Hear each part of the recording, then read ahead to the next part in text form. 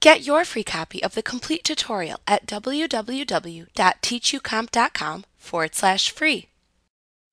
You can merge multiple selected cells into one larger cell or split a single selected cell into multiple smaller cells.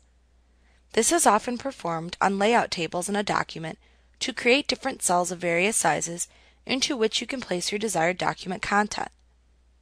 To merge multiple selected cells into a single cell, select the cells to merge.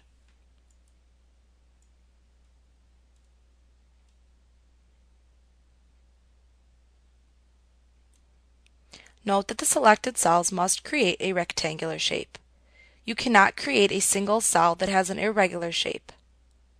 Next, click the Merge Cells button in the Merge Button group on the Layout tab.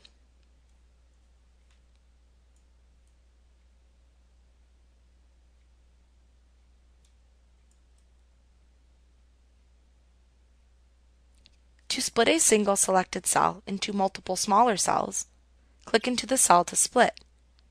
Next, click the Split Cells button in the Merge Button group on the Layout tab.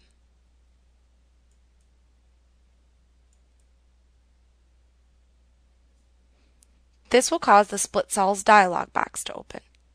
In this dialog box, enter the number of columns and rows to create from the selected cell into the text boxes provided.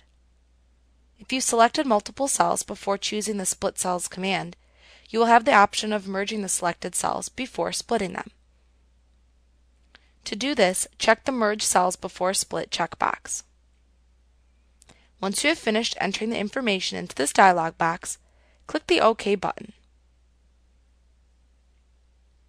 Like what you see? Pick up your free copy of the complete tutorial at www.teachucomp.com/free.